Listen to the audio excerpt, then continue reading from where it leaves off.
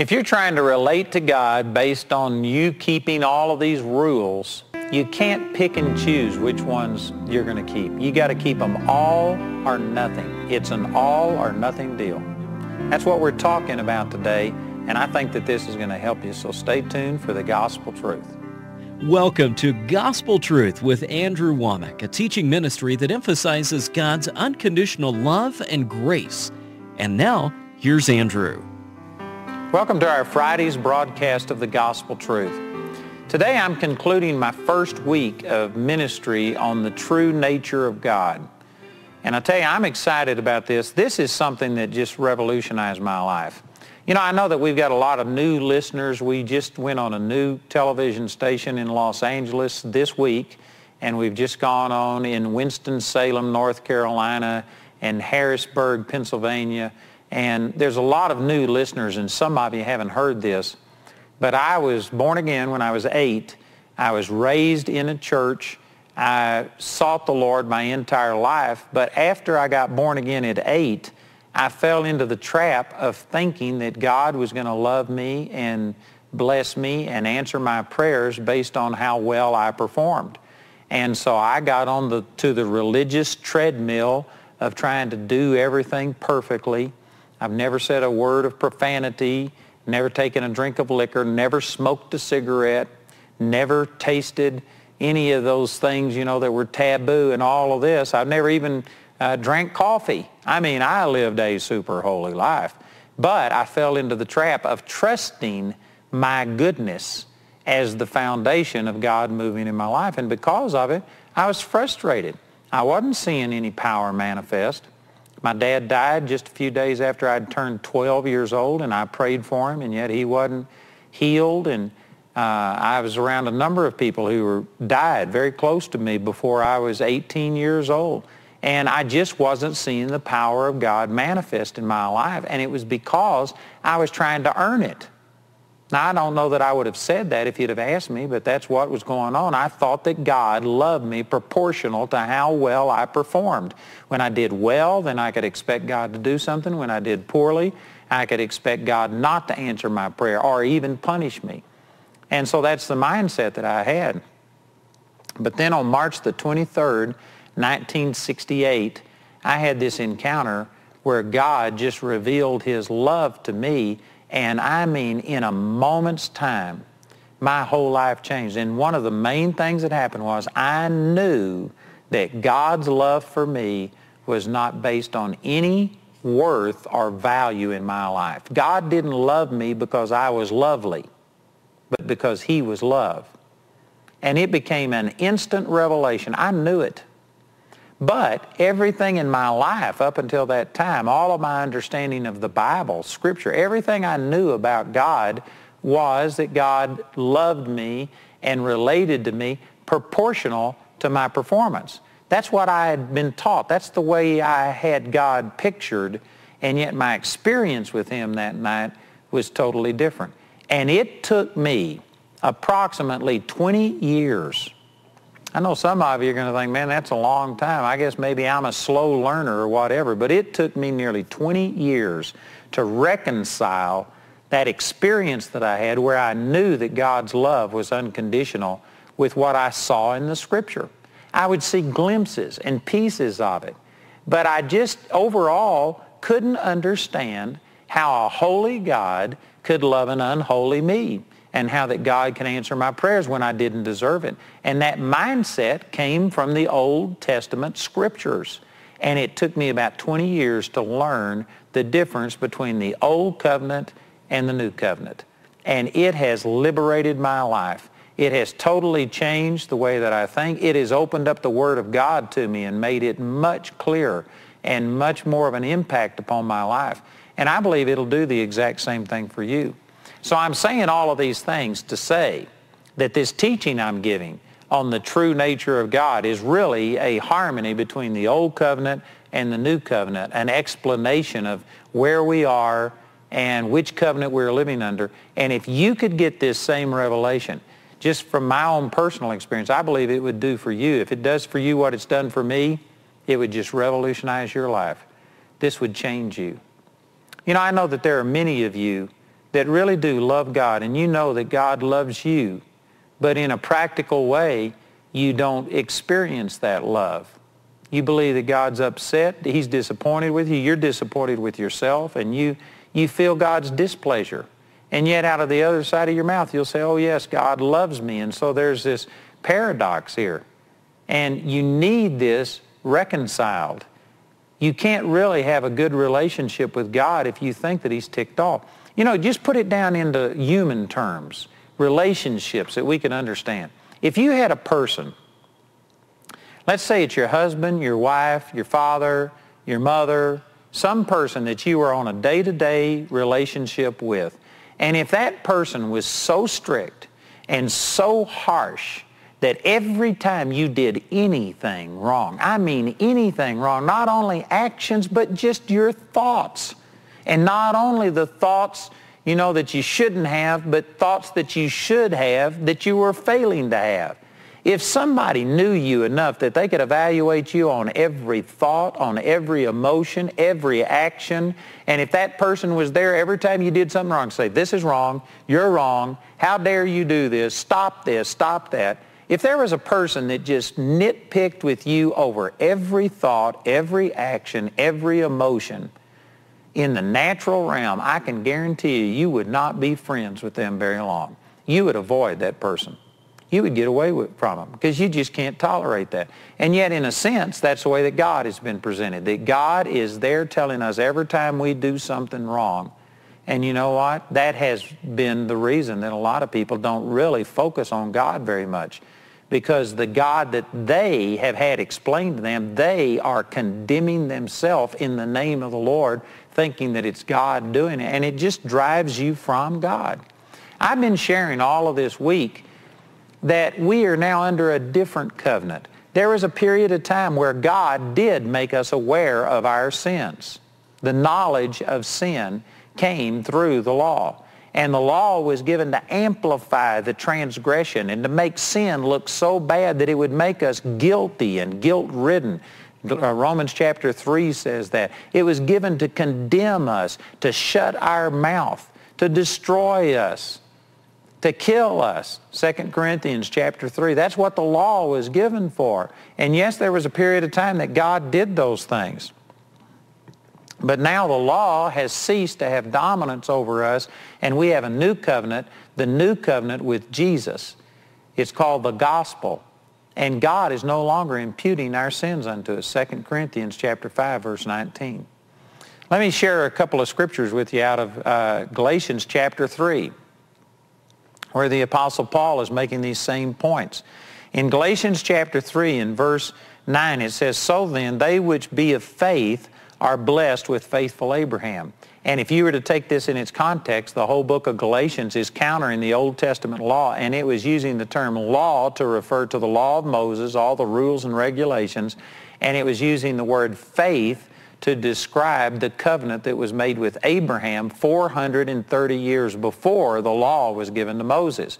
And it's made this point that the law was a secondary thing. The first way that God dealt with people was by grace through faith, and that's what he's talking about. So when he says in verse 9, so then they which be of faith are blessed with faithful Abraham, he's contrasting and basically saying it's not those who keep all of these rules and regulations, but it's those who establish relationship with God through faith that receive the blessing that Abraham got. In verse 10, it says, for as many as are of the works of the law are under the curse. For it is written, cursed is everyone that continueth not in all things which are written in the book of the law to do them. Man, that is a powerful scripture. And again, most people, when they say things like, I believe we've got to keep the law, I believe we're still under the law, I believe that we are supposed to do all of these precepts of the law today. People who say that don't even know what they're saying. For one thing, this is a quotation from Deuteronomy chapter 27. I believe it's verse 27, Deuteronomy 27. It's the very last verse of Deuteronomy anyway. And in Deuteronomy chapter 27, he had just divided the people up into two groups. He put one group on Mount Ebal, the other group on Mount Gerizim, I believe it was. And Half of the people read off all of the curses that would come upon you if you didn't keep the law. Half of the people read off all of the blessings. And then they ended by making this statement that was quoted here. It says, cursed is everyone that continueth not in all things which are written in the book of the law to do them. Did you know that even though there were blessings that were under the Old Testament law, nobody could actually ever obtain the blessings, because this verse says, cursed is everyone that continueth not in all things. You know in the Greek what this word all means? It means all. It means the exclusion of none. It includes everything. And this is the reason that nobody got the blessing, because you know what? Even though you might live better than I've lived or better than somebody else, who wants to be the best sinner that ever inherited the curse? None of us have ever kept everything perfectly. All of us have sinned and come short of the glory of God. And so as people who are trying to live under the law and say, but I believe you got to do this. Don't you hear what the law is saying? It says you're cursed if you don't do them all. It's not a matter of, do 99 out of 100 or make 80 out of 100 and it's a passing grade. You either do 100 out of 100, or if you miss one single precept, you fail. You are rejected. You are cursed. God doesn't grade on a curve. He doesn't just take the top certain percentage and say, well, you weren't perfect, but you were the best in the class, and so therefore I'll answer your prayers. You've either got to be perfect, or you need to put faith in a Savior who is perfect for you. And this is what it's saying. Don't you understand what the law says? The law doesn't say keep the most you can, and if you hit at least 70%, well, then that's a passing grade. No, you've either got to keep them all, or if you break them, any of them, you come under the curse of the law. Man, these are some strong statements. So I was sharing out of Galatians chapter 3 and verse 10. It says, as many as are of the works of the law are under the curse, for it is written, cursed is everyone that continueth not in all things which are written in the book of the law to do them. You know, it's amazing how people who sit there and say, I believe you got to live holy, and if you don't do certain things, God won't bless you. It's amazing that when you really sit down and talk to them, you could say, so are you perfect? Do you do everything right? Do you not have any sin in your life? And nearly invariably they'll say, well, no, I'm not perfect, but at least I don't dip or cuss or chew or go with those that do. At least I'm living holier than this person. See, that's the way the Pharisees were. That's the Pharisee syndrome. People who sit there and say that you got to keep the law, they wouldn't ever proclaim that they have kept the law perfectly. What they're doing, in a sense, is trying to mix law and grace. They're saying you have to do everything that you can and then ask God to make up the difference. But that's not what the Bible teaches. In Romans chapter 11, let me turn over and read this passage to you. I believe it's in Romans chapter 11 and in verse 6. It says, and if by grace, then it is no more of works, otherwise grace is no more grace. But if it be of works, then it is no more grace, otherwise work is no more work. Now that may sound a little wordy to you, but this is just old English way of saying you're either saved by grace without works, or you're saved by works without grace, but not a combination of the two. If it's truly grace, then works can't be in it. If it's truly works, then grace can't be in it. It's one or the other, but not a combination of the two. Here's another verse that goes along with this, is in James chapter 2 and verse 10, and it says, whosoever shall keep the whole law and yet offend in one point becomes guilty of all. Man, that's a strong statement. If you keep the whole law and yet offend in one single point, you become guilty of all. Did you know that the law is much more than just the 10 Commandments? But every one of us have broken the 10 Commandments. You don't have to go much further than that. But there's literally thousands of commandments. Did you know if you're wearing a garment that has part polyester and part cotton in it, you broke the law? Did you realize that if you haven't got a banister built around your upstairs deck, and if somebody gets hurt, you broke the law? And on and on and on. Most people don't even know what the laws are. And yet they're sitting there, I believe we got to keep them. And so what they're saying in a sense is you got to do them the best you can, because everybody admits we can't keep them completely. But if you will do the best you can, then God will make up the difference. Nope, that's not what the Bible says. Again, James 2:10, if you keep the whole law and yet offend in one point, you become guilty of everything. It's just like if I had a huge glass in front of me and you, it wouldn't matter if you shoot a BB through that glass or if you drive a truck through the glass and break the whole thing.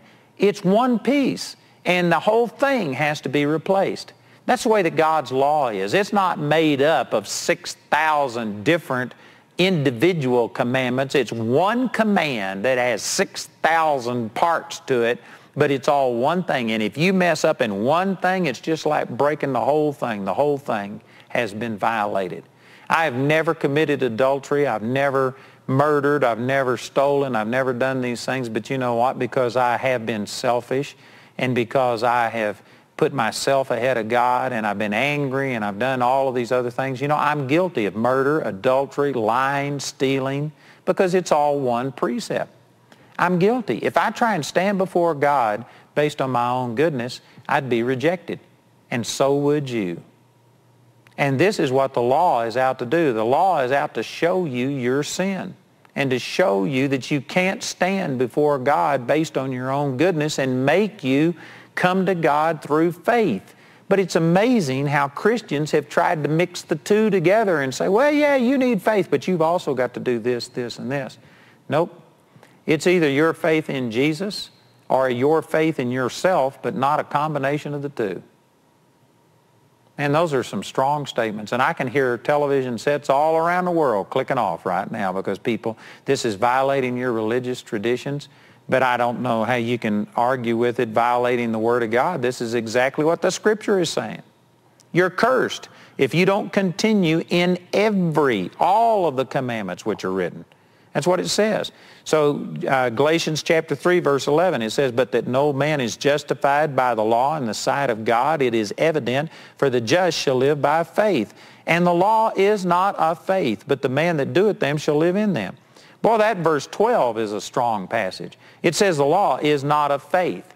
You put that together with Romans chapter 14, verse 23, where it says, whatsoever is not of faith is sin, and you'll find out that trying to relate to God by keeping the commandments of the Old Testament law is sin for the New Testament believer. It's not of faith, and it's sin. It's missing the mark.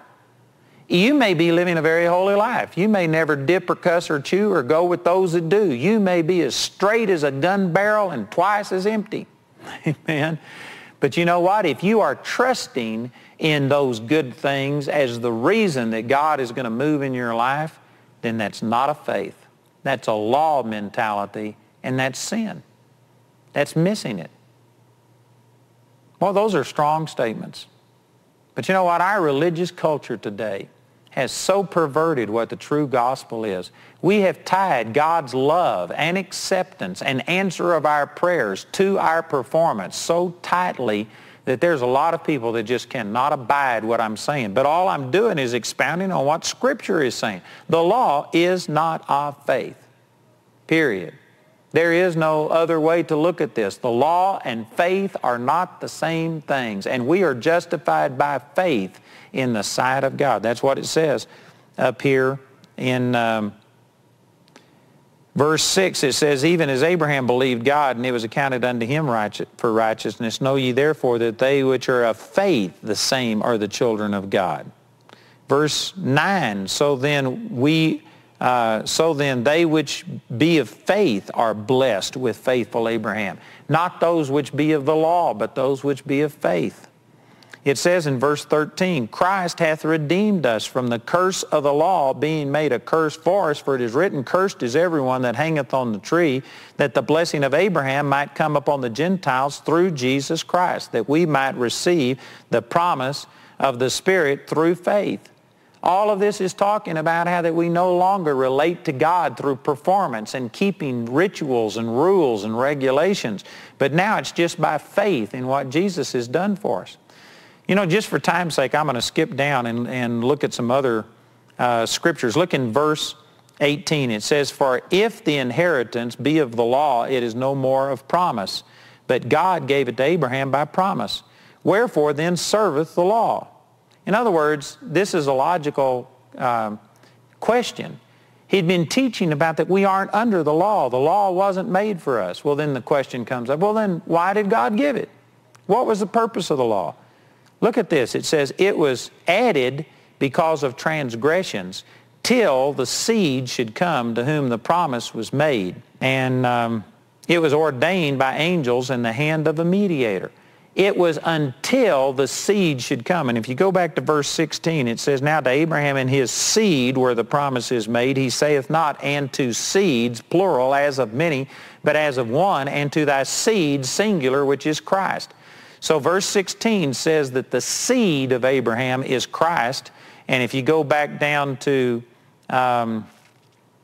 this verse we were just reading, the law was ordained until the seed should come. That's talking about Christ. But now that Christ has come, the kingdom of heaven is preached. Look at this. It says that the law and the prophets were until John, but since that time the kingdom of heaven is preached, and the kingdom of heaven suffers violence, and the violent take it by force. And so the law only operated up until the time of John. When Jesus came, he brought grace and truth, not law. The law was only temporary, is what all of this is saying. And so in verse 21 it says, is the law then against the promises of God? God forbid, for if there could have been a law given which could have given life, verily righteousness should have been by the law. But the Scripture hath concluded all under sin, that the promise by faith of Jesus Christ might be unto them that believe. But before faith came, we were kept under the law, shut up unto the faith which should afterwards be revealed. Man, that's a great picture.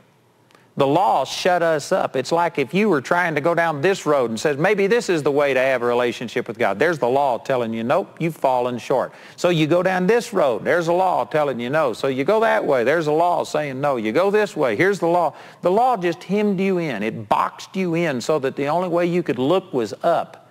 That was the purpose of the law, was to make you despair of ever earning relationship with God based on your own goodness.